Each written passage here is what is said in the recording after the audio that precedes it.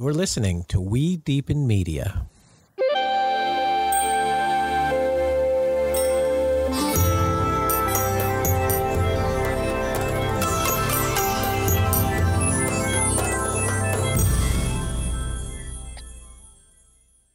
Hello, everybody, and welcome to another episode of Deepen with Christina. I'm your host, Christina Weber, founder and CEO of We Deepen, Feminine Weapon, and also a certified professional love coach. If you haven't lately, go to wedeepen.com. Check out the Love Club there. The Love Club, we have a group of 21 people who are the first members of the Love Club, which is a intimacy accelerator where a group of people who are currently single have joined a team. We are essentially teaming up to enliven our intimacy journeys and to relationship in community. These are people, again, who are currently single. They're ranging in age at this moment in time from 30 to 87. They're all growth-minded, conscious leaders.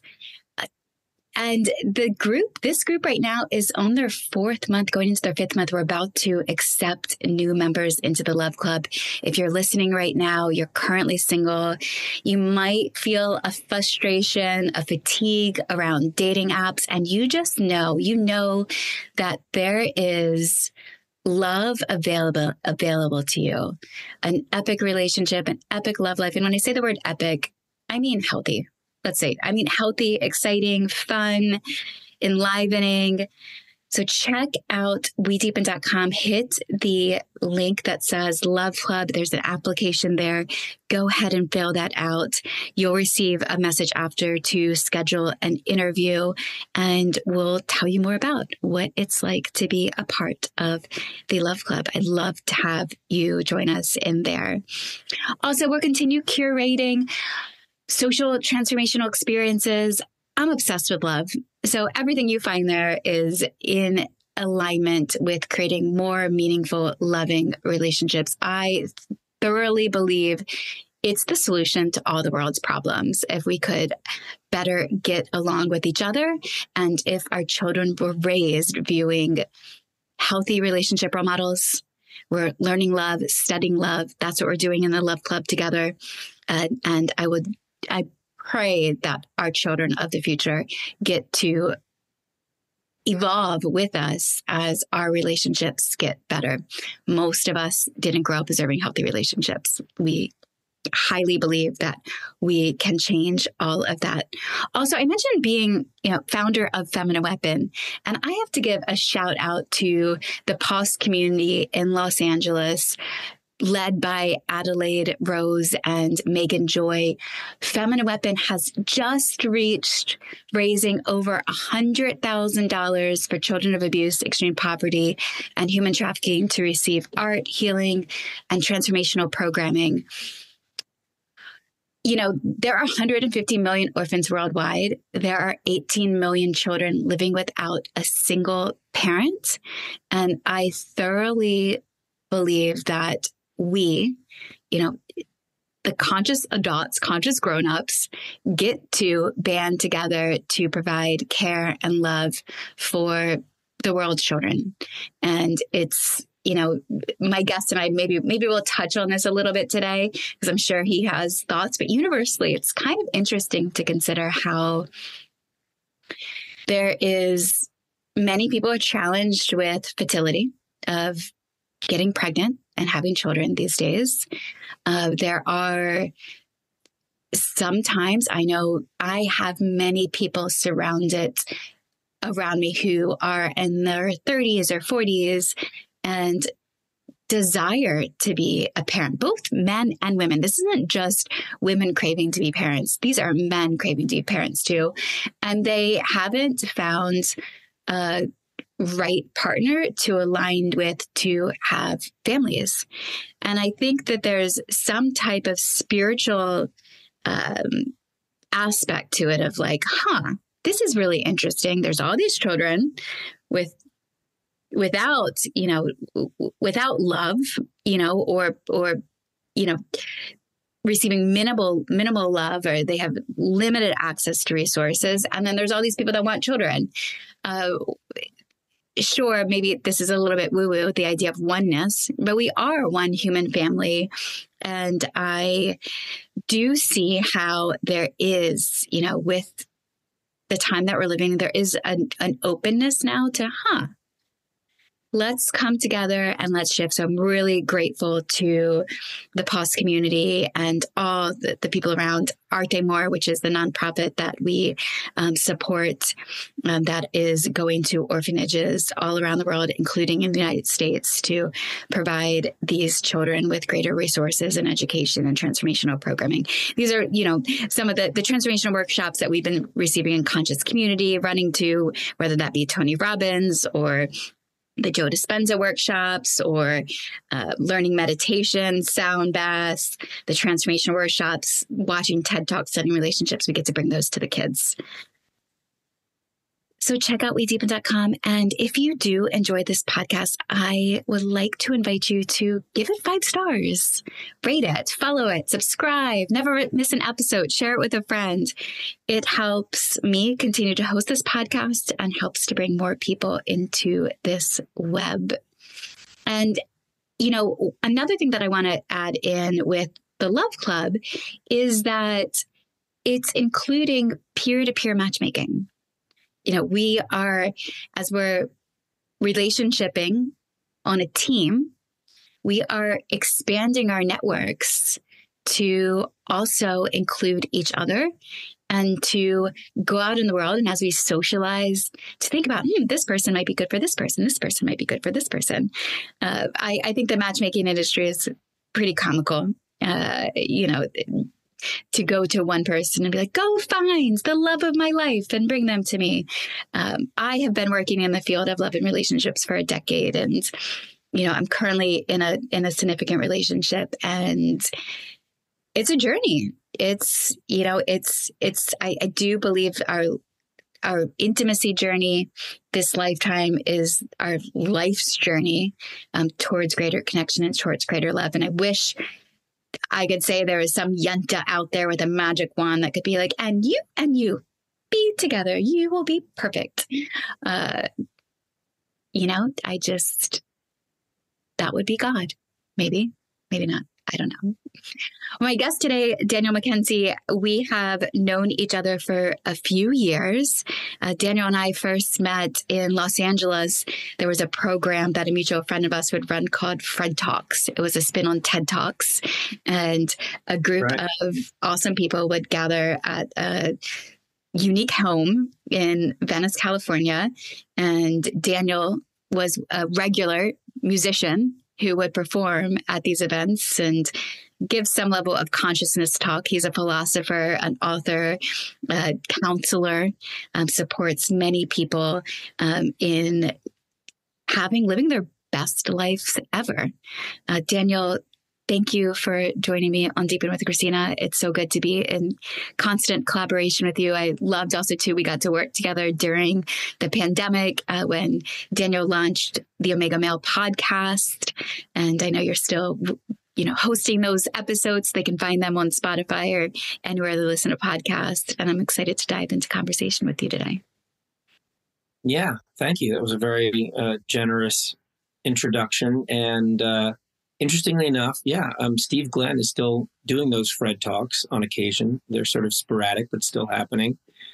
And we've had really wonderful kind of collaboration going on between us. I remember I did a spot on Talk Nerdy to Me just before the pandemic, right when we were still meeting in person. And I was so grateful to have We Deepen host kind of what became the think tank I called it the Think and Feel Tank for what became the Omega Male podcast. So yeah, it's really always inspiring to talk to you. And here we are once again. And this conversation was seeded because you wrote this article, Smile at Bullies and Other Life Hacks for My Nephew. And then the article goes on to say, the world you are inheriting comes with greater challenges and more exciting opportunities than previous generations have ever faced. Yes. Indeed. We are seeing evolution right before our eyes. And there's also a lot of chaos that we can see the chaos more so than ever before. So this article was what you had sent to me and wanted to have a dialogue on it. Do you want to give a bit of a summary of what you wrote about here? Yeah. Well, it's interesting. I over the holidays, I saw a big part of my extended family, cousins and nephews and nieces, and children of nephews or children of cousins, and everyone had just celebrated the holidays, Christmas or whatever we were all doing in different places. So we came together just before New Year's, and it was decided, instead of doing a big present exchange and buying each other presents, wouldn't it be fun to do something kind of more creative and meaningful? And so we were going to do a little thing on New Year's Eve. And so someone might write a poem for someone might make a funny sculpture, or there were people knitting hats for each other. And so I was assigned my cousin's son, who's basically like a nephew to me, very inspiring young man. And so I sang a song for him, but also wrote this little collection of kind of proverbs, I've always been attracted to these kind of Mark Twain, Benjamin Franklin-y little tidbits about life, whether it's Rumi or whatnot. And so it sort of seemed like a relatively humble opportunity to kind of throw my hat in that ring and see if I could come up with some pithy life advice and maybe put a little humor in there too. And then it became, it was pretty well received, in the family, which is not, you'd think that that'd be an easy audience, but not my family necessarily. But so I ended up turning it into an article that was published first on Substack and then by the Good Men Project. And it was, I guess in retrospect, it's an opportunity for me to try to say more succinctly or express some of the broader ideas I've been having about life and self-development. Obviously, Omega Male, my podcast, has to do particularly with the challenges and opportunities facing men these days. And since I was writing to a young man, it gave that focus. But, there are broader things that interest me about self-transformational work and healthy relationships. And so it was kind of, it was good for me as I work on this book that I'm writing to kind of have almost a roadmap in terms of these little condensed thoughts. And I think the through line here, more than anything else, is I'm realizing that, to me, healthy relationships and healthy well-being as a human being, particularly as someone navigating this incredible world of unprecedented opportunity and challenges, is this concept of balance in all things, finding equilibrium in a world where we're constantly being pulled in many directions and often in two opposing directions. So I think anyone who checks out this article, it seems to be in many of the points kind of a reiteration of that. Balance above all else. The whole balance thing. There's also the idea that balance is a myth. Like what is balance? Whose idea is that? Yeah, balance. You could look back at your life at 100 years old and be like, okay, in 100 years, I was balanced. I did 5 years here, 10 years there. Like, what are we looking for? Balance in every moment? Like, what is even that? Does that mean? I'd love to dig into that because I think it means different things in different contexts. You can look at it like any other ideal, right? I mean, people always say, well, perfection is impossible, right? Like what's perfect? Life, the only perfection is embracing perfection. And I think the Japanese even have a term for celebrating the inevitable imperfection and things. I'm not sure. I think it's wabi-sabi, but I'm not sure. So don't quote me on that. But so I think any ideal has an aspect of unattainability, right? You can't, as a human being, we strive for unconditional love for all, some people strive for that, right? At least it's an ideal. Can I be unconditionally loving even in one relationship at all times? Probably not. You might strive for honesty as an ideal. And does that mean even if you never tell a lie, is every single moment of your life where maybe you omit something in a conversation because it's uncomfortable, right? It's always, I think it's important to kind of distinguish ideals as ideals, meaning there might not be an actual manifestation of them in real life that's possible to the degree of perfection, but it doesn't mean that they're not loaded with power, right? And so apply it to any ideal. Transparency, compassionate communication, kindness. There's no person who's absolutely kind in every single second, but somebody who has decided spiritually that kindness is a very powerful or the best disposition towards other people and other beings is going to probably manifest that a lot more in their life than someone who sort of likes the concept or not. I mean, you yourself said in your introduction that you believe love is the sauce, right? Love is the thing that will heal the world, the only thing that can heal the world. And for you, that meant in that moment, like cultivating healthy relationships and loving parenting, etc. Now, do you believe that everyone can be like perfectly loving at all times? Probably not. But you do believe clearly that healthy love is what you said, right? You said, when I mean epic, I mean healthy. But that is something worth striving for. It's an ideal. So when I'm talking about balance, it's similarly an ideal. Does that mean that I imagine that I'm walking through life perfectly balanced in every aspect, or that anyone can be? No. But I think it applies to so many different things. I mean, you could just pick any one of the things from the article. Like here's an easy one that's very controversial because we're so politically polarized. But one of the things I wrote about was, I don't remember how I phrased it, but it's sort of like neither be too conservative nor too liberal, or be both, explore both.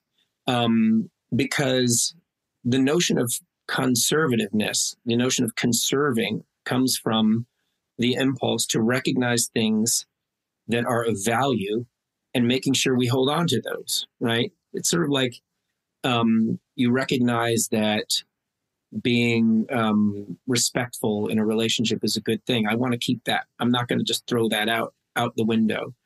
And yet the notion of liberalism, it has connected to freedom, right? Liberty, liberalism, or progressivism, which implies having progress, implies the notion of wanting to explore new things so that we can make the existing things better, right? And so if you think about these things just conceptually, not politically, but just conceptually, we need both of these impulses. We need to have an open-minded exploration of how we can make things better, whether as individuals or systemically, because that's the way things change. If we didn't have that, women still wouldn't have the right to vote. You know, there wouldn't be equal rights. There wouldn't be civil rights. If people didn't go, hey, maybe the system that we have needs a little improvement, you know?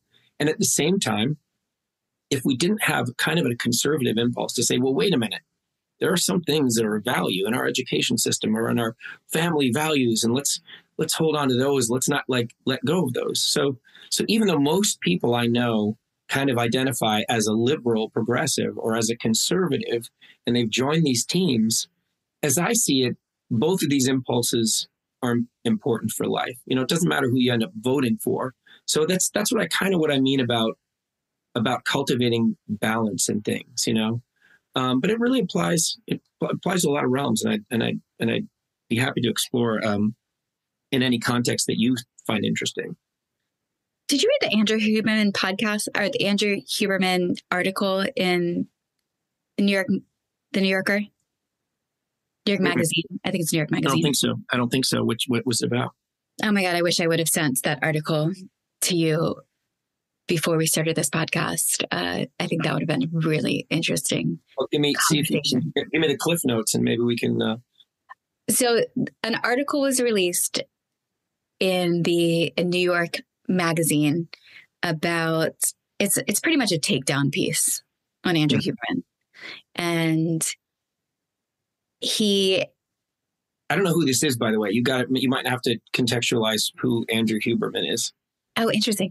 Andrew Huberman is a huge podcaster. He is one of the top 10 podcasts in the world. He's known as a big biohacker. Okay. I think 6.5 million followers on Instagram.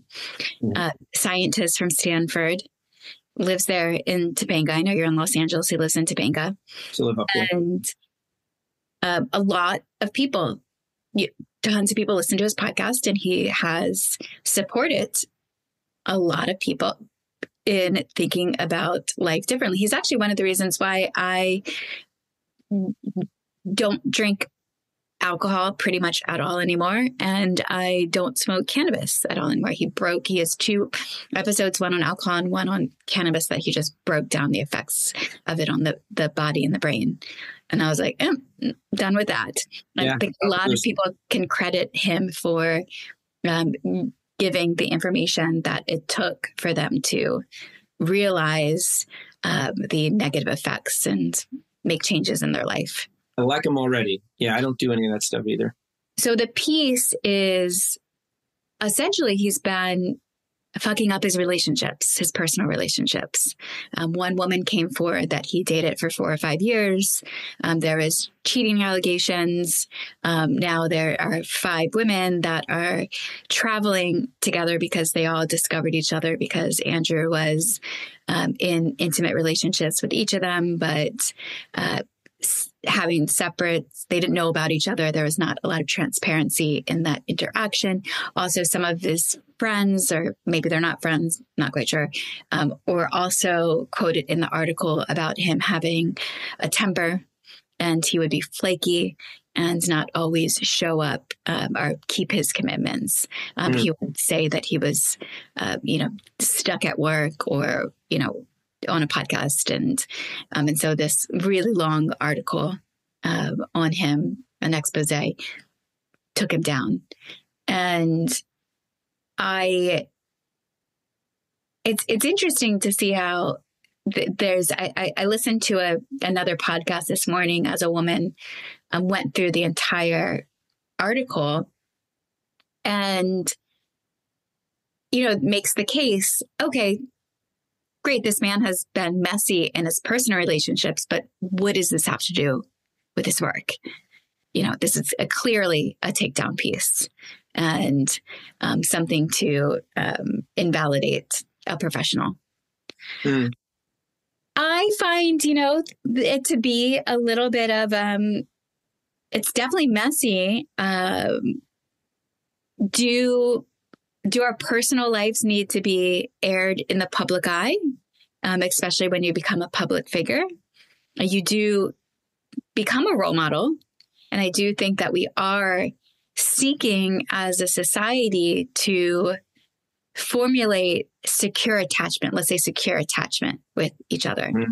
I also think this is interesting to bring up because in your article, one of the things that you said to your nephew was, don't confuse sex and love. And yes, we all desire unconditional love, but relationships have condition. And in being a public figure, that comes with a level of power. When we want to use our power, you want to see people with power to be acting in kindness, but we're all necessarily not going to agree on what that is. For example, mother of an obese child you might appear that she's loving her child because she's feeding her child. And if she was to withhold food from him and him to whine because he wants a specific type of food and he's upset and he's not giving him the type of food, well, you could say, well, that's actually real love, but it's messy and it looks mean. It doesn't look kind at times. Right. Well, there's so much in this example that you've brought up, and so I'll try to sort of skip around at some of the points you're raising. So there's the point about privacy. What to what degree do people who are in the public eye owe the public the details of their private lives? Do they deserve some level of privacy? What's the line, right? Famously, recently, you had this thing in the royal family, right, where Kate Middleton is now, it's now been released she has cancer and she's dealing with cancer. But there was a lot of sort of prurient interest from the tabloids about, oh, Kate's missing and what's going on. And this, it was all about, is the prince having an affair? And there's this other woman. And like, it turned out they were just trying to be private about her cancer.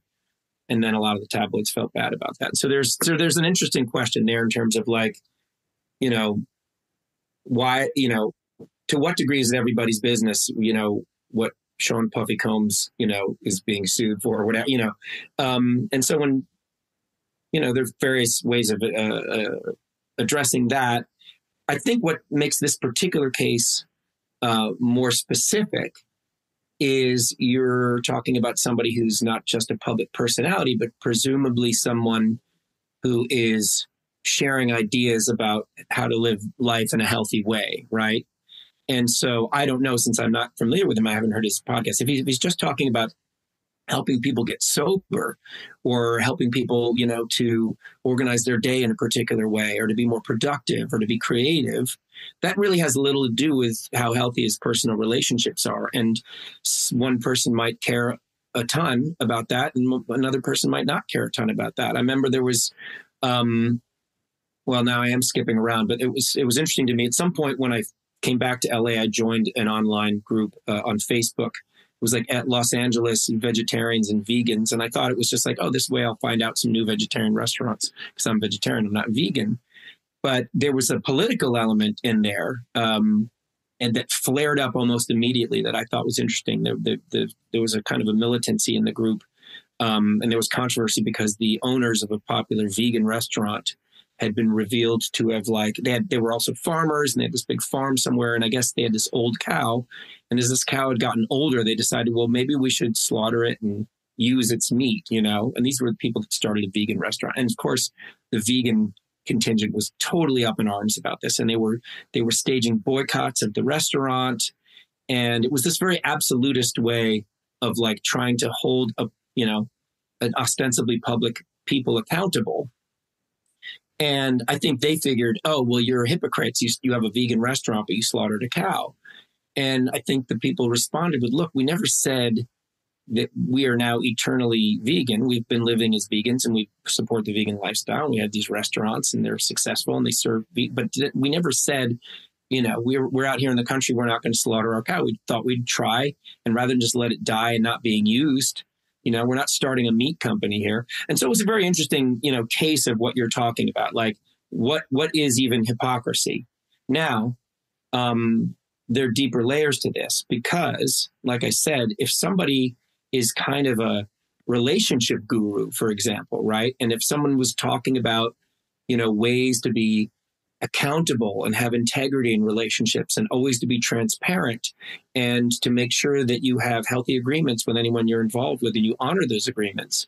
And then it's revealed by 5 or 10 or a group of women come forward and they say, hey, this guy's not living by his principles that he's offering people. Well, it's not good for his brand. Let's put it that way. Does it mean that the wisdom that he shared is useless? No, probably not. But it does point to one thing that I think is interesting about this sort of world of podcast personalities and philosophers and self-help gurus, et cetera. And that is very often it's easy or certainly easier to develop and to embrace and to understand a spiritual thought or a healthy thought or a healthy process, and then kind of speak that to somebody. And some people are very good at speaking things. And you'll encounter, particularly in places like LA or, Sedona, where there's communities that are people that want to be spiritual and want to be self-evolving. Anyone with a certain degree of charisma can pick up a few ideas from wherever, from reading Rumi or whatnot, or from listening to some other, Eckhart Tolle wrote, and they sort of put it in their own words. It's a lot easier to collect wisdom and information, at least, well, maybe not even wisdom, to collect information and knowledge about something and to speak it and to even teach it than it is to really live it, to have it in your heart and have it in your bones.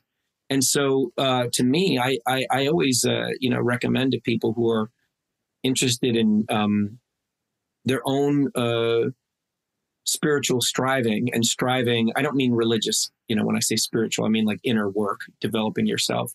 So when someone's interested in developing themselves and their capacities and their ability to live according to their own ideals, and they're looking for people to follow or teachers, pick people, not just who are speaking words that are wise, but living them, because they're both out there. And I'm not saying, if it's true that this Andrew guy cheats on his girlfriends or whatever, that you shouldn't listen to him. But, with enough people to shop around out there, I have found that the people that I've chosen as my spiritual teachers, none of them are absolutely perfect human beings, but the ones that I've stuck with really do walk their talk, And so, I think this kind of thing happens in the yoga community a lot. How many times have we heard about these star yoga teachers, particularly male ones, who end up as controversial figures because they've impregnated like several of their students, or several of the students said, oh, he sexually harassed me, or, So I think there's a lot of layers to it. And I think what it boils down to me more than anything is my favorite spiritual teacher, who's not among the living, but Rudolf Steiner, who created the Waldorf schools and anthroposophy. He once wrote that for every single step that you take in spiritual self-development, you need to take 3 steps in moral self-development, right? Because self-development on its own, without an ethical, moral basis, can endow you with kind of powers of insight of how things work and how relationships work and how, things can be done more efficiently. But if you're not surrounding your newfound capacities with a moral impulse to do good, then you risk abusing your power. And that's what happens in so many of these people. And so I'm never surprised to hear about these things. I just wish more of the people out there who are teaching were developing that moral capacity. I guess that's it. How does any of that strike you? Yeah, you kind of said a lot. Morals is a little bit, morals is a little bit of a subjective term. Yeah. And we all, to some extent are living in our own world, and then we share our own world with others. Somebody like Andrew Huberman has been put on a pedestal.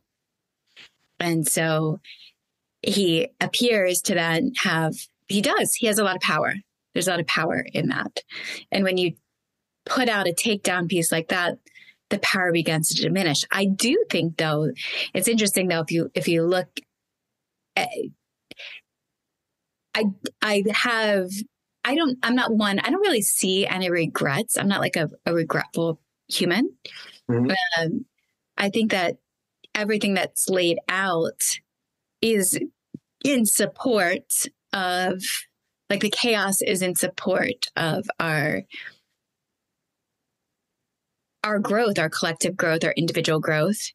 I imagine in that takedown piece that Andrew Huberman will never be the same, in the sense that he'll view his relationships much more differently, that it'll open up new portals of conversations when he's dating out in the world.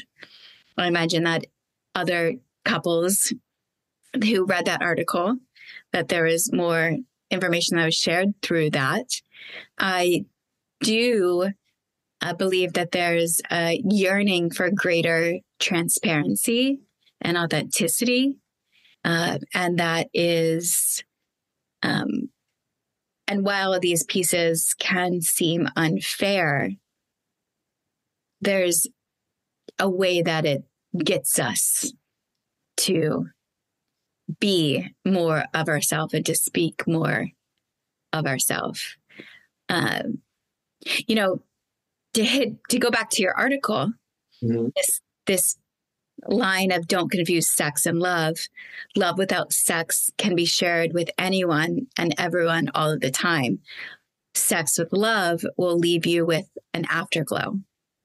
Sex without love will leave you with an aftertaste. You know, can you have casual sex with love? Like if I have an open heart out in the world, man or woman, if a man or woman has an open heart out in the world, can't they say, they can say that each of their interactions, that their presence and their loving experiences? I think you're asking, I think the first way you phrased it is what you're asking. I think you're saying, is it possible to have a casual sexual encounter that's still imbued with love, right? Love of some kind, right? Yeah, that's one of those things. The challenge of presenting an idea in little tidbits is, the temptation to make it zingy. Can you do that, without like adding all kinds of asterisks and stuff? But the idea of this idea that that love without sex will leave you with an aftertaste, sex with love will leave you with an afterglow. I think if I can call it the pearl of wisdom in that is meant to be that the act of having sex is such an intimate human thing to do that it's worth doing it selectively and consciously. I don't think that because of what you said, morals, again, it speaks to balance, right? Because there's an aspect of morality that one can say is relative, right? Individual, as you said, it's an individual thing. That's sort of the basis of the idea of moral relativism. But then somebody else might say, well, there's also something such as a universal morality. Like most people agree that like killing a person is not a good thing, or that honesty is a good thing, right? So there's aspects that you could say there's somewhere a balance between individual morality and universal morality. So I'm not trying to dictate anybody's definition of what with love means here, but I know that, from my own experience over whatever at this point, 40 years of being sexually active. Oh my God, can't believe I'm quantifying that way. I've had enough encounters to realize, and that when there really is a connection that's beyond just the primal connection, there is something special. And that's what I'm describing as the afterglow. You feel like you've really connected with a person. And it doesn't mean like, oh, you have to be married to them or you have to be in a committed relationship. Maybe that's the ideal, because I think there are certain levels of intimacy that you can only get to through really becoming involved with someone. That doesn't mean that you can't have,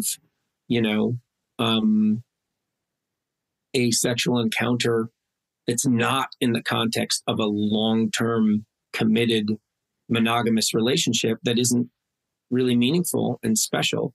I think it's more challenging. Like if you just like on a scale of whatever, like if you just met somebody, on a beach and then you have sex with them, and I'm not denying that I've done that at some point in my life, versus you've been involved with someone for a long time, you're really getting to know them, and you've had conflict and you've had resolution and you've had deep communication. The chances are that you're going to have a more fulfilling, meaningful, loving sexual encounter in the context of relationship. But I'm just sort of like, what I'm trying to say in that point is be aware of the difference of what sex is, because of course you can have sex without love. And it's not going to kill you, right? I'm not even saying it's a bad thing. Aftertaste isn't necessarily even a bad thing, but it's a particular thing, right? You might have a good aftertaste, but aftertaste is kind of like, it's more of the indication is that it's something that your senses lingers with your senses, right? And afterglow is like a spiritual lingering.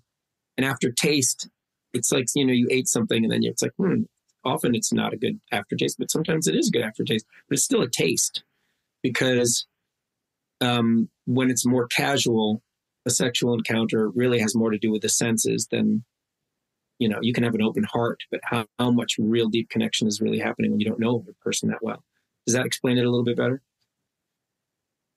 That does. I'm going to switch gears because I know something, you've been in the Los Angeles area for quite some time, surrounded around conscious community, dabbled in the world of psychedelics. And we've seen the rise of, more people doing ceremonies to maybe with the goal of reaching enlightenment in some way or healing trauma. And what I do know about you is that you have opinions. That's true. No shortage of those. So you want to talk about that? Yeah, because I think this intertwines. I more want to see the world through your lens in how you're viewing morals and evolution, love and relationships. But you want to tie that into the sort of sacrament psychedelic world? Yes, because that's going to keep that there's more and more people getting enrolled into that world as it becomes more legalized as well. Absolutely. Absolutely. And here's one of those things where you'll probably tell in my answer, which I don't really have a rote answer. I'm going to go off the cuff, but there'll be some level of balance in it. Okay, so here's my attempt at, and it's not artificial. I think it's organic to where I'm at. I personally have, over time, I was always intrigued with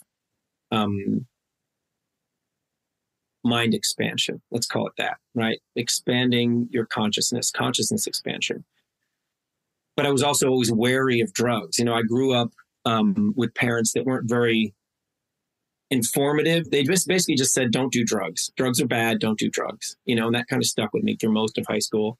I smoked a little pot in high school once or twice. And then when I got to college, it kind of all bets were off because I was around a bunch of really smart, exploratory people who increasingly exposed me to different drugs. And I just started trying different things. And I had a rather thorough exploration of that. And pretty early on also, not just, I'm a musician by trade, have been primarily for much of my life. And, that's such a part of music culture, and rock and roll was always people like, the Beatles, like you see the Beatles behind me in these psychedelic portraits, right? And so I kind of, you almost couldn't participate in that culture and that sense of what it meant to be an artist without having a bit of an exploratory bent to you. Probably didn't hurt that I'm also a double Aquarius. We like to try, we don't tend to be limited easily by social constructs and rules. And so, and I would read also about the spiritual approaches to drugs. I read a book, a famous book, I can't remember the author, about ayahuasca early on, before anyone was doing it or it was available to anybody. I read about this I think in the 1990 or so. And I'd read about peyote. And so, over a couple of decades, I smoked a lot of pot. I did LSD a few times. I did, mushrooms, pretty heavy doses a few times. I tried, I did a peyote ceremony once.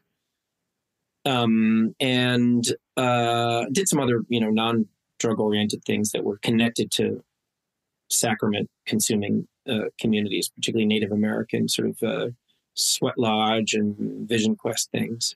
So I really was intrigued by that and actively explored those things up until about, I guess, 17 years ago. And the end of the road was ayahuasca for me. And I had a very intense experience. It was transformative in many ways, but it was really a turning point for me because I had what you would call parallel paths. I was also very rigorously involved in meditation and self-development work and trying to like relational work and trying to become healthy and nonviolent communication. And so for a while I was able to kind of hold these parallel paths of meditating daily and doing yoga and all that stuff and trying to be conscious. And then, occasionally smoking pot and then occasionally doing what was intended to be a spiritual self-awakening. I never thought like enlightenment, as you mentioned it, was at the end of that road. But I thought maybe there was, sparks of that. It would help me in my spiritual growth. And what I found over time was, and this is not a popular opinion nowadays, as you said, people are getting so into psychedelics and plant medicine, as it's called. And I do think that there are likely some really good uses for various plant medicines. And I know that a lot of people have been helped with their sobriety. For example, people who have addiction problems or alcoholism have been helped through, ayahuasca experiences, or some people are, that I know do microdosing and it helps them with anxiety issues and stuff like that. So I know that there are people who feel they've been healed or bettered by psychedelic experiences, whether big epiphany style experiences or by microdosing, which is kind of the opposite. But, I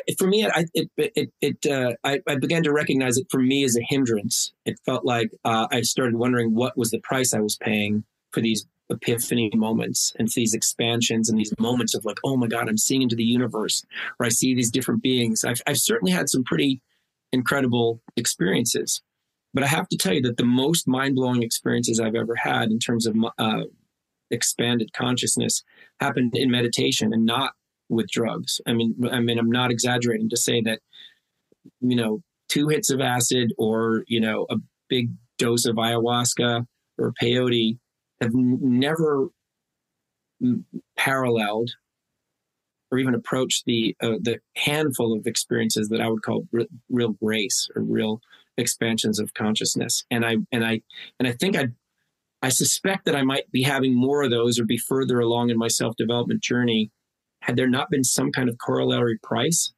It gets very esoteric, frankly, and I don't know how many people are going to lose with this, but if I were to kind of summarize my doubts about those things, it's as follows. I believe that our kind of energy organs or chakras people talk about, that those are kind of the carriers of our spiritual capacities, and that you can take certain substances that will kind of turn on and enliven different chakras. If you take ecstasy, it'll kind of open up your heart chakra. If you take acid, it'll open up your third eye and you see things, and maybe ayahuasca does this one, or there's, mushrooms are kind of, and so we have these artificial stimulations of these organs of spiritual perception and expansion. These organs, which can normally be developed and stimulated and fortified through healthy non-drug practices. And so the difference between these two things is, as I understand it, and is that the drug-induced or the sacrament-induced experience, while it will open something up in you, it kind of then, once the substance is out of your body, your chakra then reverts, and it may not be left in the best state. I think it sort of can scramble your chakras. And so people have these like, oh my God, I had this amazing insight. But because we're not like all clairvoyant spiritual healers, we don't really know what we've done to ourselves in the bigger picture. And so I don't regret the experiences I've had, but I chose to discontinue them. And when I talk to people about these things, I recommend kind of a wariness around them. And one of my spiritual teachers, who is living, Lisa Romero, wrote a great book called A Bridge to Spirit, which I recommend to anybody who's considering or has, followed those pathways. It's a very esoteric, I think very wise take on some of the dangers of seeking spiritual enlightenment or expansion through taking drugs or sacraments. Does that sort of, I know I said a mouthful there. Yeah. And I heard you say is like that it can scramble your awareness. Was that? I think, it's a loosely chosen word, but I think it can sort of scramble your chakras a little bit. In other words, I see the chakras in terms of the things I've studied as these organs that are kind of semi-asleep in most people. In other words, we don't go around having third eye experiences all the time or being connected to the cosmos or having our heart completely open, but that you can work on them just like you go to the gym and you work on your muscles. You can work on your heart chakra by practicing transparency, by practicing compassion, by practicing kindness. Things happen just the way things happen to your muscles. When you work out like this, things happen to your organs, your energetic organs. And those can be developed in a really healthy way. And so there's nothing bad is going to happen to them through a practice of kindness for 10 years, or your consciousness and how you use your words, how you speak, how your conscious honesty and speaking with integrity might build this chakra that is associated with communication in a very healthy way. Now, you might take a substance that does act through your body somehow creates a reaction in one of your chakras that leads you to a mind-blowing experience. But I think that's a very different process from the healthy kind of slog of developing your chakras over time through meditation and all of those things. And so I guess what I'm suggesting is the bit like the equivalent of taking a bunch of steroids one day and suddenly oh my God, I took all these steroids and I was able to, bench press 260 pounds and, but there's always something that happens to your muscles after you do that. It's it's like looking at the epiphany experience from ayahuasca or something like that, but not understanding the esoteric implications of what happened to your chakras, is kind of like doing steroids and getting these big muscles and having the strength. Man, I did that, but not knowing that you might be having tumors in your muscles or something in your system might have gone wrong or your liver might be toxic from it. And I don't pretend to be an expert on what exactly happens to your chakras, but my own intuitive work and meditating around that for years started feeling validated when I was reading what other people who I consider more evolved than me were writing about it. And that's why I mentioned that book, A Bridge to Spirit, because I think it much more wisely can expand upon the kind of things I'm saying. But that's sort of what I meant by scrambled. What are we doing to those organs of perception that open up when we have psychedelic experiences in the aftermath? Yeah, that's definitely an interesting question to ponder. Now you say that, I heard you say, that there's people that you view as more evolved than you. Mm-hmm. How does someone even come to, why do you see, how do you see somebody as being quote unquote more evolved? Well, there's not a lot of emotion attached to a statement like that, but, it's just it's no different from saying, it's just shorthand. It's no different from saying, that musician is just, they're just a way better improviser than I am. I can look at a musician. I play the guitar, right? I play a lot of instruments and I play the guitar and I'm really good at certain things on the guitar. I'm a really good rhythm player. I come up with great parts. I can sit there and, but I've never been one of those people that's can, play a wicked ripping guitar solo. And so I don't have much emotion attached to looking at somebody who can do that. And boy, anyone who's on Instagram knows anything you can be good at, right? There's somebody on Instagram that's mind-blowingly good at something. It's humbling, but it's really instructive just to be wow, people are amazing at things. And so when I say more evolved is, such a broad, what does that even mean? But when I say,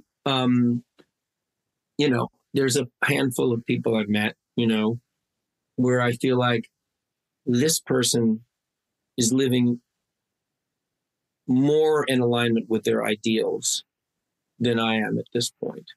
Or this person has been able to integrate certain things that I even know spiritually, but is more able to live them. And so I want to learn from this person, right? I mean, that's how we recognize mentors. I mean, what kind of mentor would it be if I didn't have some veneration for a person's capacity to be for me to perceive them a little bit further along that path? So that's what I mean. When I say more evolved, it's sort of new millennium shorthand for further along a path that I myself am endeavoring to follow. Yeah, that makes, I guess. Woo, sneezing.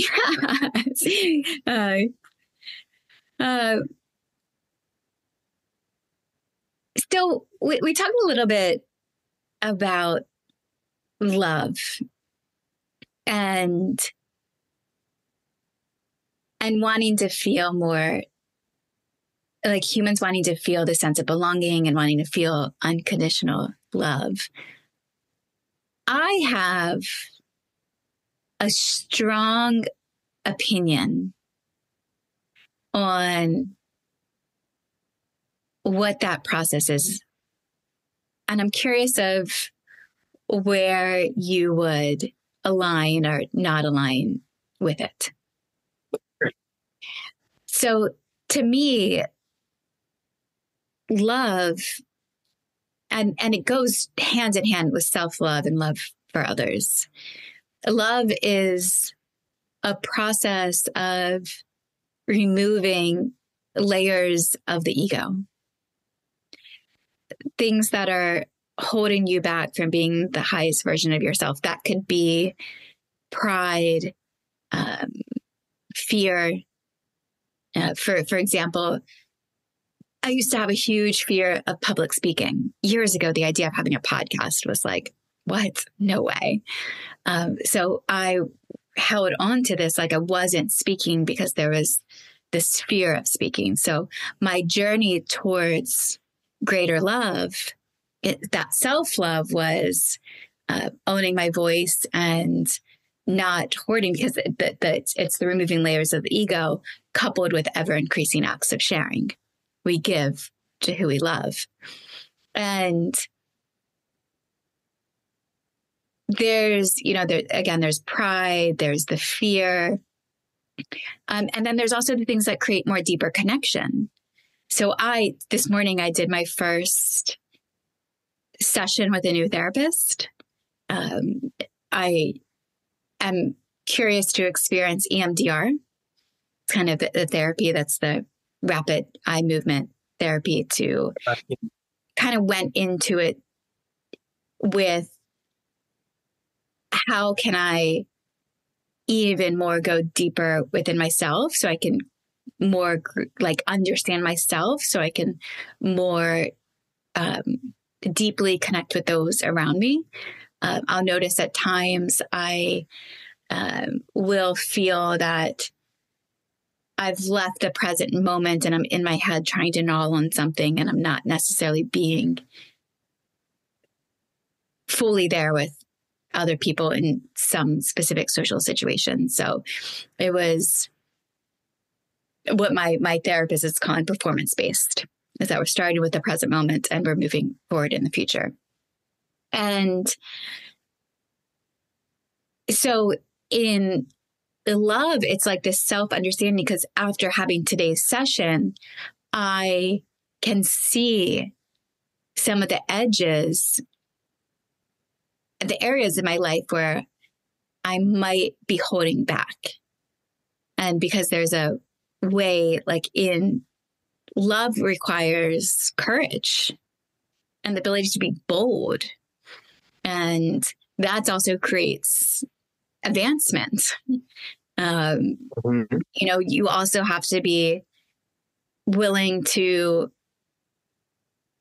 lose something, like almost like, because as you continue to become more of who you're intended to be, you might shift social circles.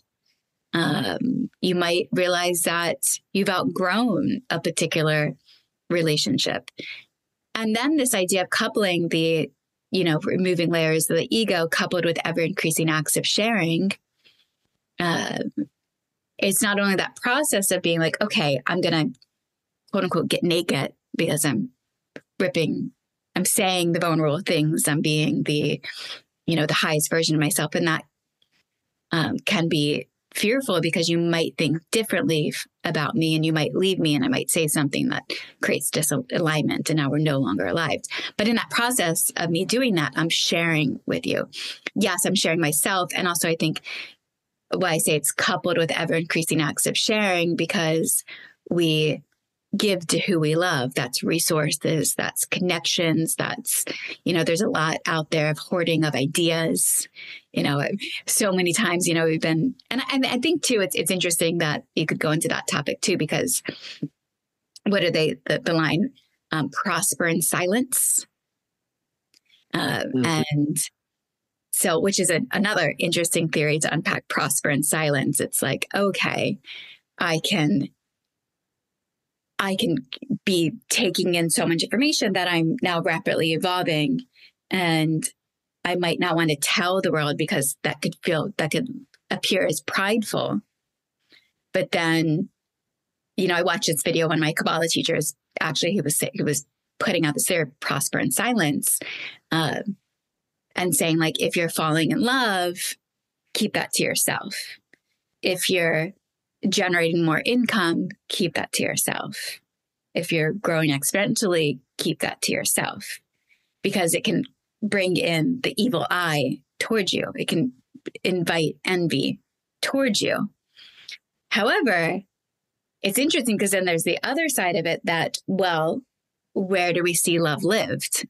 Because in that experience of all of those experiences of prospering, nobody just prospers with a skip and a step.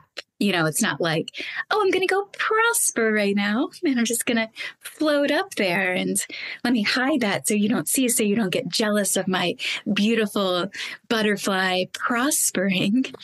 And so that's even, because now it's like, I get the concept of why you would want to do, because not to invite the evil eye, not to invite the envy, not to, it could even say you could throw balance off inside of that.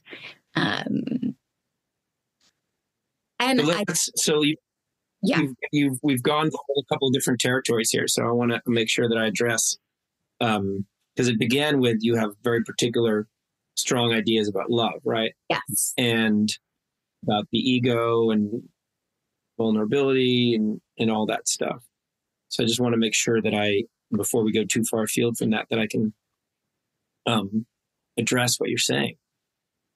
Do you feel like you got to a point where you want me to start responding? Yeah, go hit it.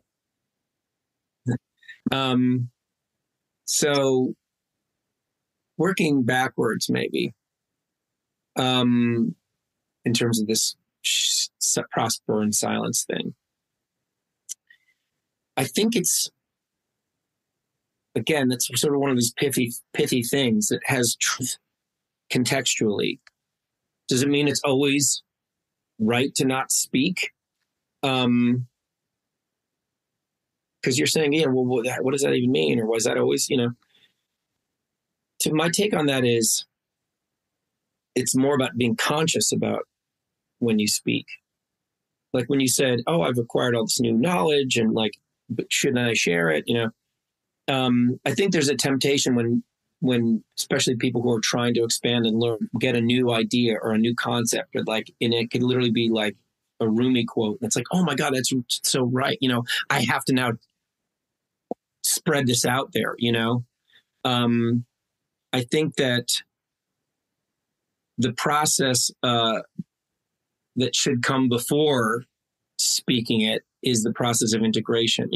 We think often that we have a new insight, or that we've retained a new level of development when we get this in, when we have the insight. But the insight has to move from, oh, this totally makes sense, I'm going to do this now, into your lived experience. And when it's in your lived experience, then you're better equipped to teach it, because then you're not regurgitating the thing that you learned.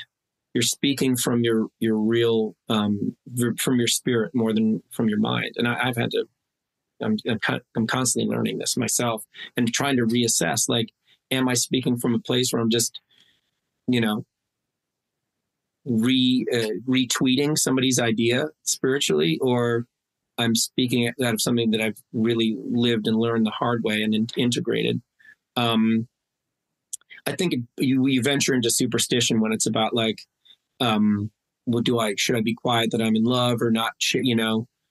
I don't, and superstition is fear-based. And I think, kind of, a trap in terms of misinterpreting how the sort of magical dance of the cosmos works. Like some people act sometimes like God just has a really sick sense of humor. That's even in the Depeche Mode song, right? Like if I say this too loud, then God's going to punish me. Or like if if I'm too brazen about this or that. No, I don't think that that's how it works. I don't think God is this obnoxious character, male or female or both or whatever, like the entity that's like monitoring what you're saying. It's like, oh, I'll show you,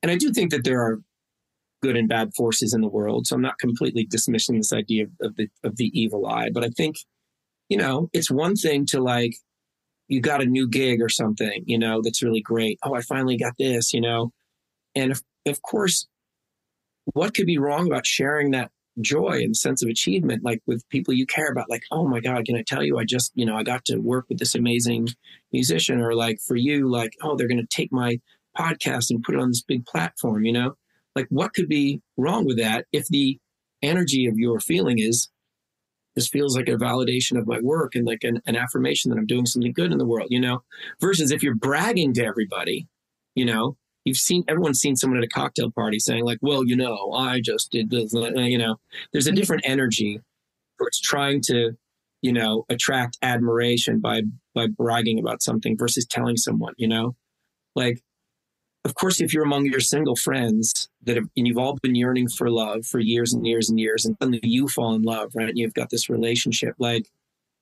it would seem totally inorganic and weird for you to hide that or not tell people about it, or like, oh, I don't want to tell her, I remember when Renee and I were trying to conceive our child, people would, be cautious about telling us that they'd gotten pregnant, because they knew we were trying for a few years. And it was like, I'm not going to feel bad about you getting pregnant just because I'm trying, because I was in a healthy state about it. If I'd been in an unhealthy state about it and be like, screw them, we've been trying for 3 years and they just tried for 2, like those are all like fear-based and limitation-based mindset. So I feel like it's more important to attend to like, where am I at in terms of living in alignment with my ideals? Because if I'm really just trying to do good in the world and trying to be of use and trying to make my work do some good for people, and like, then you're going to be coming from a place of like, where the sharing is, spreads joy. And if somebody doesn't respond in that way, then they're probably not in a really healthy state, but there is this difference between bragging and sharing something, in terms of their silence. And so again, as it applies to, wisdom and insights itself. But earlier on, you were saying some other things about vulnerability and how love can change the way you live. I had two thoughts along the way. One was, as a kind of blanket statement, I think there's a lot of things in the world that we think is love that's not really love. And one good gauge of that is if you're doing something out of self-interest, it's probably not really love. If you're with someone, and people don't want to hear this because it's not like it wrecks a lot of romantic notions. It's nice when somebody makes you feel good about yourself. But if you're with them because they make you feel good about yourself, then you're just stoking your feeling. It's still ego-based in a way. There's a difference between, dating someone who's like really attractive. And like when I walk in the room with this partner and everyone's like, oh man, look at them. Look at why they really got a hot partner. There's unconscious ways, or look, they have a partner. They must really have their act together. They're in love. There's so many little ways that the ego tricks you into thinking that like all of this stuff that feels good about infatuation and being in love is love. But there's so much of it's not love, and it's not bad. I love infatuation, and I love feeling good about myself and all those little things, but I'm trying to be increasingly clear about what's really love. I think love is a little bit more in the direction of like, you really are taking in the being of someone, and you have admiration, and you recognize the beauty in who they are, and you enjoy being in communion with them, and you feel like that your time together is mutually enriching in a way. It helps you both grow and expand. I think those things are closer to love than I feel good about myself, and all that stuff. And consequently, like, I think the healthier a mindset that you can, not just mindset, the healthier way of being that you can cultivate, the healthier you're going to be in relationship. And the less courage in a way it takes. Vulnerability is, as you said, it's kind of a laying bare of yourself, and a willingness to look at parts of yourself that might not be that easy to look at, that come up in the context of a relationship. And I think relationships can be very beneficial in that way. In the most uncomfortable moments, they're the most beneficial. They're the most fun when you're having great sex or having a romantic moment and you're just doing some great vacation together. That's not really the reality of relationships for the most part. The growth happens when you bump up against someone, or there's something that's challenging.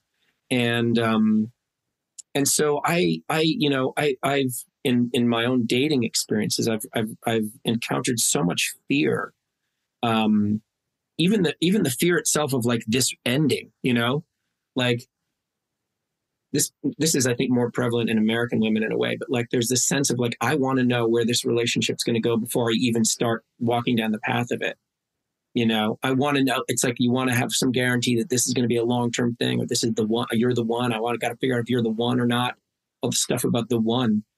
When I think people are really in a healthy state of mind, if they meet somebody who's intriguing enough and, attractive, not just physically, but like there's a real connection worth exploring, then the vulnerability of like, this might not last forever, or this might hurt me at some point, isn't that big a deal. If I'm okay on my own, I'm okay with myself, I'm okay in the world, I know that growth comes from challenge, then you're not going to be so afraid of like, being hurt or being left or ending up alone, or it didn't work out, or, this brought out something in me or in the other person I didn't want to see. I don't know. I guess what I'm saying is, if people are really aware of what love is, beyond the ego stuff and the infatuation and the chemistry and stuff,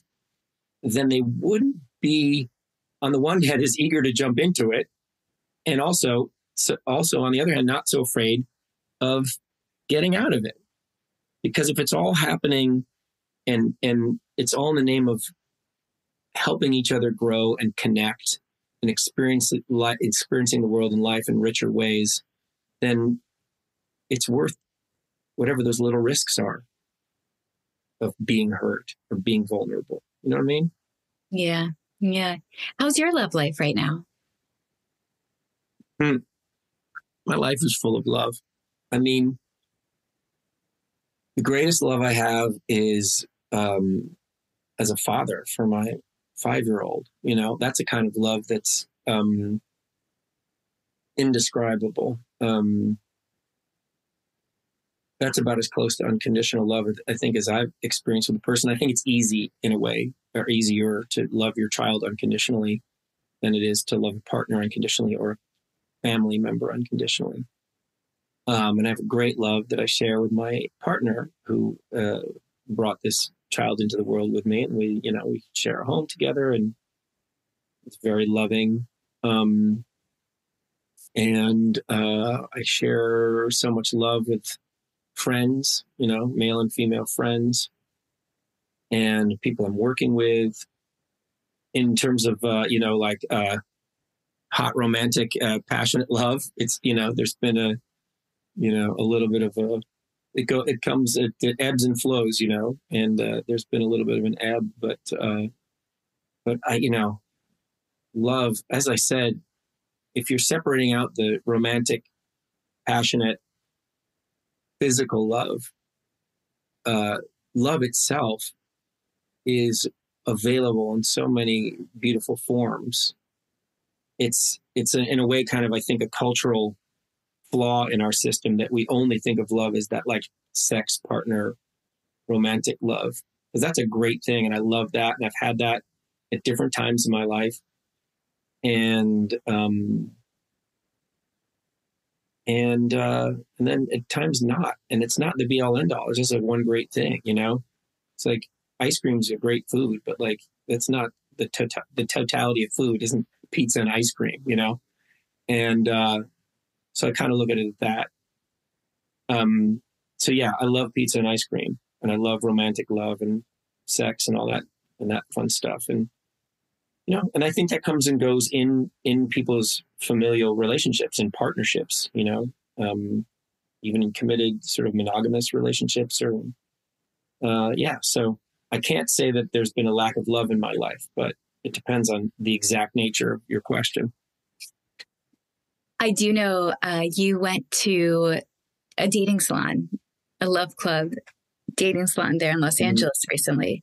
And those dating salons, members of the love club are hosting them, and it's a small group, half men, half women. It's generally heterosexuals, currently inside of the love club, and they're coming together to, not for matchmaking purposes, although, hey, that's possible, but rather to have a philosophical discussion on love and dating. And sometimes in those spaces, you know, people have a lot of things to complain about, let's say complain about in love and relationships. And they can feel exhausted by them. One of the things that we like to invite into the dating salons is curiosity and hope and the sharing, the positive aspects being shared of how people are navigating their love life. I'm curious what your experience was like at the dating salon. Well, that's a good question to kind of maybe tie a lot of our stuff together. I'm just looking at the clock and realizing, wow, we're good at just floating off into conversation. The two of us. I know. I always can. My conversations can run. That's why I figured I was like, I'm going to ask him about the dating salon, and then we'll wrap it. Yeah. So that's a good sort of like wrap up topic. I thought it was great. First of all, I think it's a wonderful thing for people to come together and you know, in a sort of environment of meeting new people and sharing thoughts about dating, to kind of have the stuff of the meeting be talking about it, you know, and then just interacting and sharing things. And there were so many different interesting things I found. For one thing, all of the men in the group that I was in had interesting, unconventional life situations with regard to their, you know, like one guy was married, but his wife was halfway around the globe in another country, and they didn't really necessarily have a seemingly committed marriage, you know, but they were married. And there was another guy that was in kind of a post, you know, marriage co-parenting situation with like sort of half maybe living together. I don't know. Everyone, it was kind of a good cross section of like the dating world is particularly among people of a particular age who are at least old enough, who might have already had a primary relationship or been married, and you know, that there are as many unique manifestations of life situation and relationship as there are people. And that makes dating in the modern world interesting, but it also makes it challenging for people, because I think a lot of people go into dating with like, this is who I am and this is what I want, you know? And the older you get, the more complicated people become, you know, because they have or haven't been married. They may or may not want marriage. They may or may not want kids. They may or may not want to live in the same place. They may or may not want to travel a lot. You know, there's so many different, like we were saying earlier, there's so many different options and opportunities and so many different challenges too, right? someone has a kid, they might be totally available for a relationship, but not available to travel. So it's interesting to see those things. And I think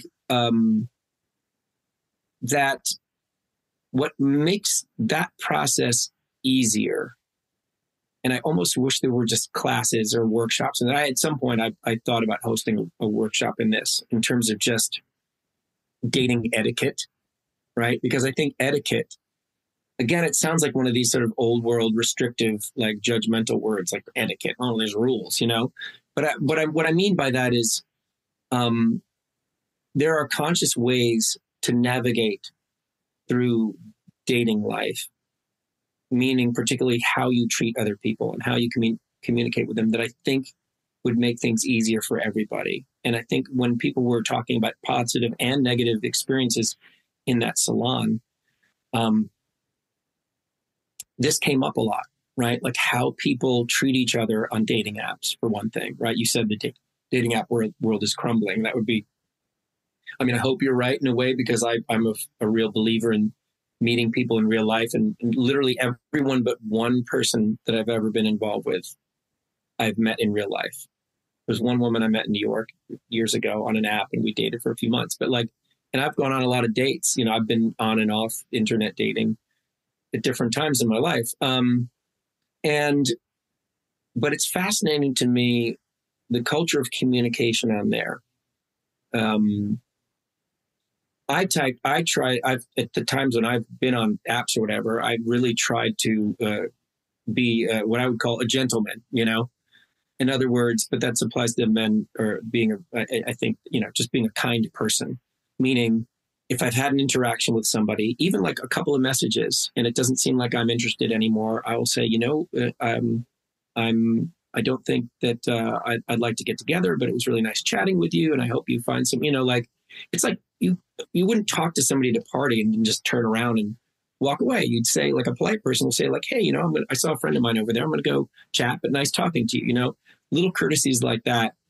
I've seen people just like, they just ghost, like they decide they're not interested or whatever, just ghost, or they'll be judgmental, when I was dating, before having this child and like starting this very unconventional partnering relationship, like some women would be really positive and say like, oh, what a beautiful thing you're doing. You're having a child with your best friend. And then other people just be judgmental and you can't do this. And like, so it's almost like there's a space in the online dating world, which really dominates most of dating now, where people treat each other almost like they're in their cars. And, like when someone cuts you off, like it's just a stranger in a video game versus another human being, And I love so much of the work that you're doing, because your work is so focused on bringing people together in real life situations and connecting as human beings, versus having this weird technology that somehow, for people who are not really conscious about it, creates a veil of impersonality that leads them to be rude or inconsiderate or nasty even, or just plain careless. And so I think that's what I'm encountering with people is as the biggest problem, is just people not being kind and respectful when they're communicating. And I wish somebody could educate. I know, but men and women do it. Men do weird things that most women don't do, like they're sending dick pics or whatever, and saying things way too early, that are suggestive or whatever, that nobody's invited. But both men and women, I think, misbehave in this context. And so, the solutions are, someone needs to educate people on how to, live along, like I said earlier, in accordance with their personal ideals, and not have some fake set of rules where, but it's just online dating, so I can just like treat them like shit or just toss them around.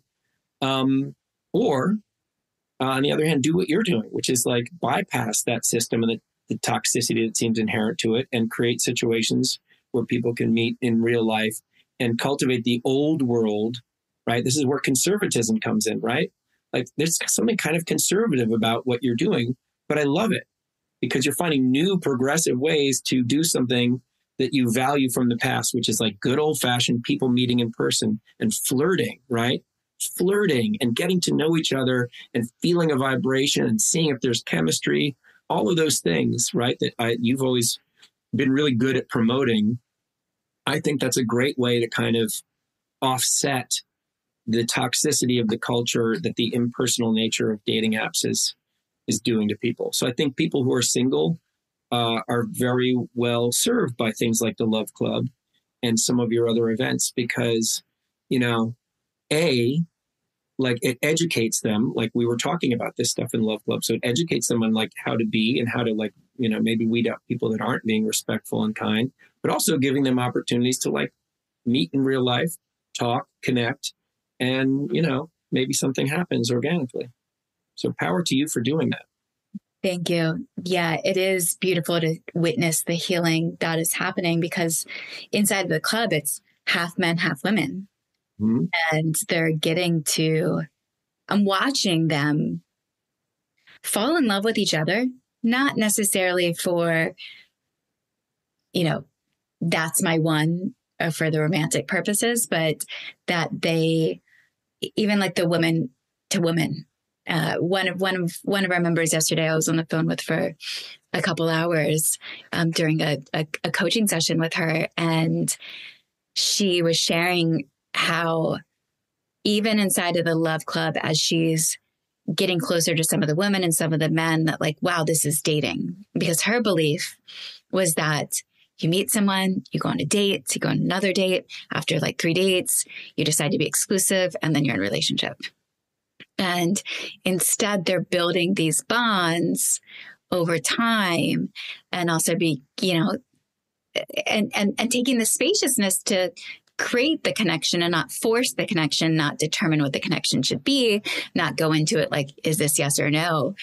And right. And to something that you said a little bit earlier, I remember when, you know, the relationship I'm in now, we dated for quite some time, for like 9 to 11 months or so, before we entered like, hey, let's do relationship together, and not date a bunch of other people. And when I had went to I remember 2 girlfriends had said to me around this time, again, we're newly like, okay, we're in relationship now. And they're like, is it for forever? Right. Such a crazy. Like, what? And these were 2 of my close friends who are really conscious women. And to hear them and say, and have to respond for that. I remember one of them, the guy was actually beside me in the moment, and he was in another conversation, and she whispered it to me, like, is it for forever? And I'm like, well, I don't know. That's this really deep Cinderella programming, you know, and men have it too.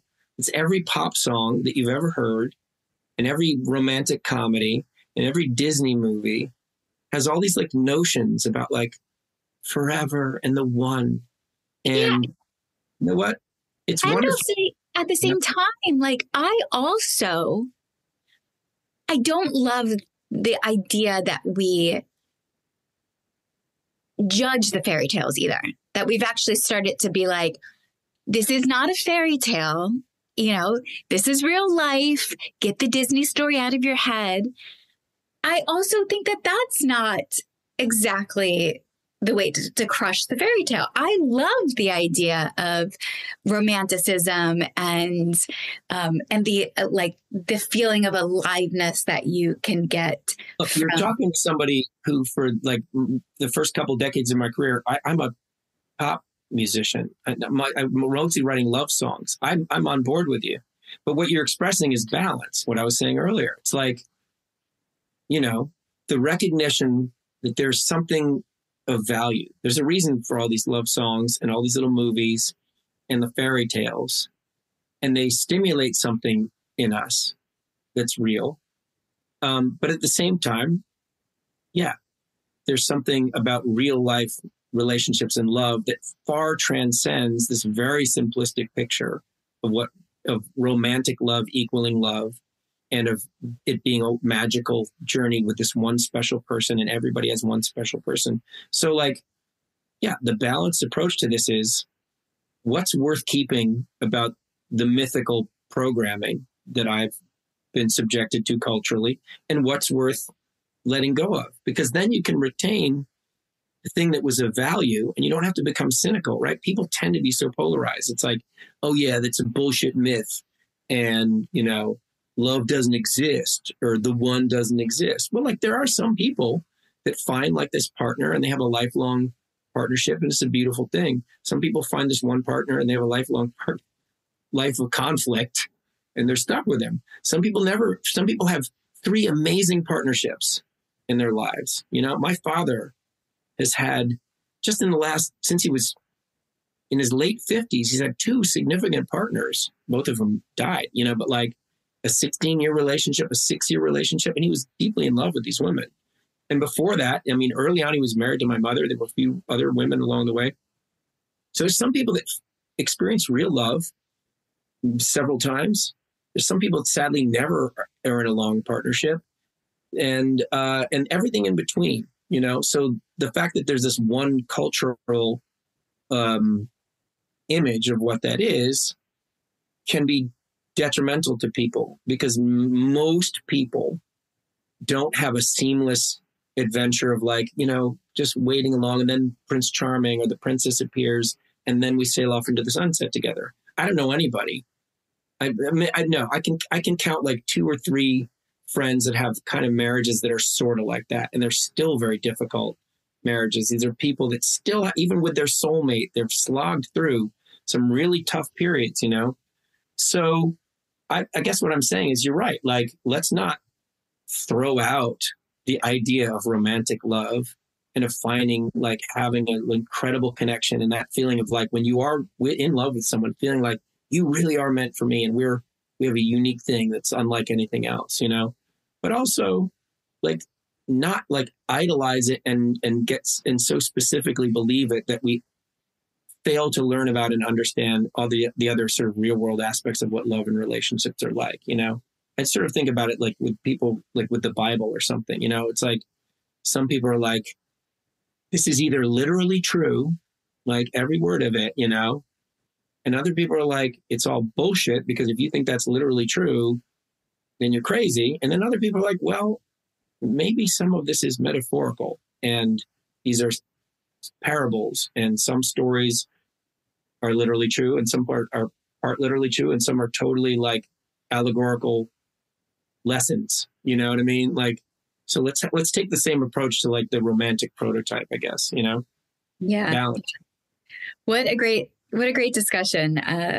You're definitely a philosopher. You know that, right? All right. I'll take that. Yeah, for sure. What do you have?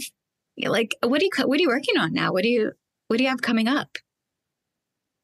I think most importantly, I'm still, like I said, I've got the Omega Male podcast, which you can just find under Omega Male or just Omega Male Dan Mackenzie, which is, I said, a slow burn, but that's going. And I've been actually writing the book to go with that, and so I'm hoping to kind of get that a little further along so I can start finding a publisher. So in that sort of, in my Dana's philosopher realm, those are the most important things going on. Occasionally I get opportunities to present or speak. Nothing on the immediate docket. And I'm just working on some music other than that too, producing records for some really talented people. And so that's a kind of a great blessing too.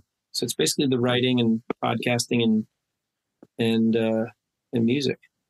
Amazing. Well, thank you for this conversation, and thank you for sharing yourself inside of the We Deepen ecosystem and showing up and being a part of it, and your thoughts even too within. I remember back in the day, I think a little bit more that always was interesting to see what you would write in the Esther Perel discussion group. I don't find myself on Facebook as often I'm as trying to spend less time on Facebook and therefore on that too. But those are interesting. I love these forums. I should also say, I'm available to, if anyone listening to this wants me to, cares to invite me to speak anywhere. I do that occasionally. But I like, I just think that so much of healthy knowledge and wisdom and growth, yes, it does get passed to us by people who have done a lot of work, and they can teach us things and we can learn to integrate it. But so much of it comes out of these kind of interactive conversations where it's like the thing about two people or more gathering consciously. There's like a divine spark that enters when there's intention. And so, yeah, a Facebook forum is not usually always the healthiest thread, the healthiest forum for those things. But even a Facebook conversation can yield something in the ways of new ideas emerging or insights or people, gaining from something. So, yeah, I'm trying to do less time spent on those things and have more real world conversations and interactions and conscious meetings. But I do thrive on that kind of creative conversation and the kind that we've just had. So thank you. You're welcome. Having me. Thank you. We'll share your contact information in the description and anywhere that you can be reached in your music and your podcasts. Yeah, thank you so much, Daniel. Thank you. And thank you all for listening to another episode of Deepen with Christina. Again, if you do enjoy this podcast, please do like, subscribe, rate, give it 5 stars. It helps more people find it, helps me continue to host it. And definitely go check out what we have going on at wedeepen.com.